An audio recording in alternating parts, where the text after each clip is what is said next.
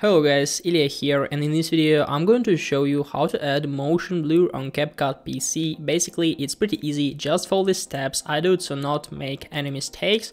So all we need is just to create a project, maybe you had one, and then just move the video we want to add effect on our timeline. So after that we are ready to add the motion blur, and to do this all we need is just to click on effects in the left top corner on this sidebar. So just click on effects right up here, then in the left side of this window find video effects and click on it.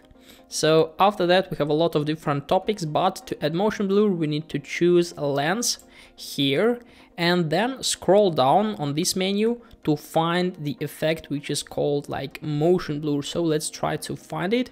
So as you can see, this is right up here, so we need to click on this icon to download it, and in a few seconds everything is done. So now as you can see we have video looks like this, and if we'll add our motion blur we can just add it on our timeline.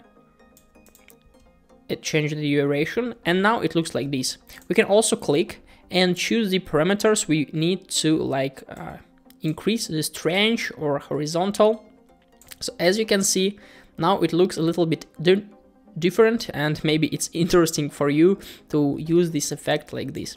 Hope this video was useful for you. If it is, please like this video, subscribe to my channel and watch my other tutorials. I wish you a very good day. Goodbye.